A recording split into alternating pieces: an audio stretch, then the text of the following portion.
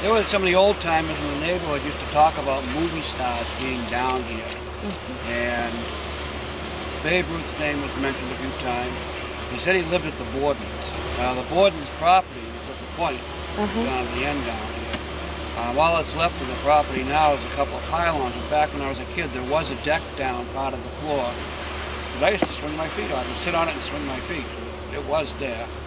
And there was all kinds of stuff from the cabin scattered around and stuff, you know. But I never gave much thought about the piano. You know, we heard from some of the old timers that Babe Ruth was down here. We heard that there was a speakeasy down here on the lake. Everything's gone now. And he was telling me about this piano, Babe Ruth. And I said, I know where it is. And we had seen it. And so the more we talked about it, the more it came back to us, the memories. Last time I saw it was right here. And the back of it fell against the hillside. The first time down is when I grabbed my pick and I started digging, looking for it. I was surprised to not find it.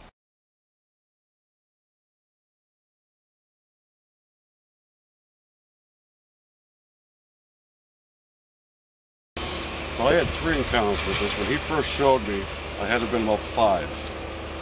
Because I wasn't allowed to leave the yard unless I was with somebody older. Then I was about 8 or so. This was like 1967 or 68.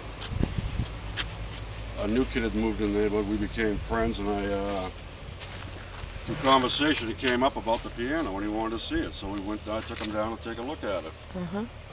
When I first saw it with Steve, it was intact, standing upright. It was incredibly bleached. There were no black keys. They were all the same color.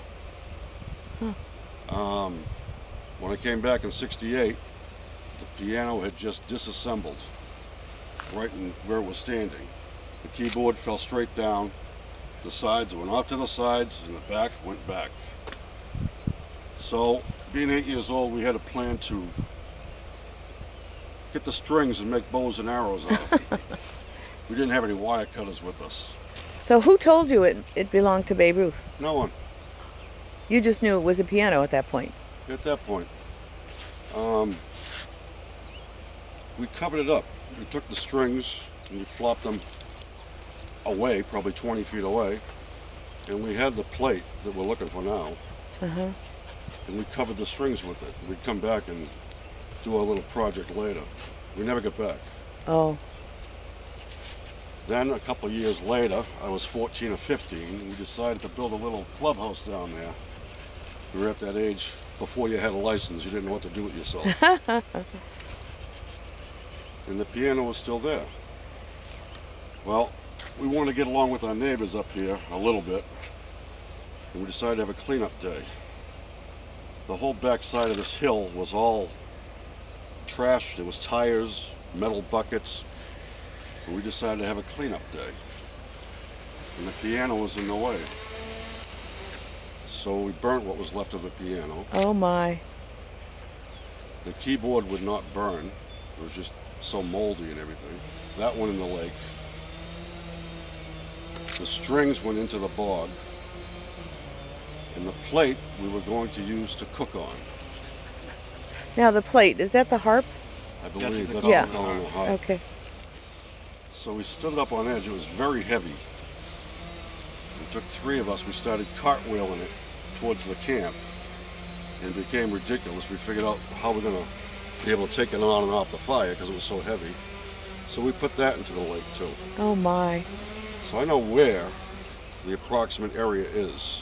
Oh, you do? Oh, wonderful. Of these different, the keyboard, the harp, the strings. We just haven't found them yet. So this is where the harp went in? Yes. You threw it in yourself? I had help. How much did it weigh, you think? Yeah, I don't know.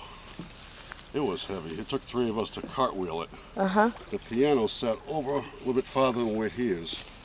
Yeah. And we cartwheeled it this far and we said, this is crazy. We ended up putting it in the water. If this in fact is a spot, she went in here and banked off to the right. To my left. Correct. See that patch of duckweed right there off your stern? I'm assuming it would have landed in that vicinity. Quick? Yeah. That's where our plate is. So you think it's that far out? What's throwing me off is the amount of shoreline that we had here. It used to be flat here and it's very comfortable walking through. But it's eroded. It's a great instrument, but what's better is a magnetometer that sits on the top of the water. Those are $24,000. Can you feel anything down there? You Kevin, know what? You feel they're large rocks, and they really feel like metal, so you get fooled. Oh. And you can put a metal detector down there and get a reading on those rocks. Uh-huh. So it's a little tricky, and it's completely dark, and it's like Sure. the divers call this a braille search when they come. They're not seeing anything. Right. And I've used underwater lights that don't work in this pond. So in some ways, this is a very difficult search.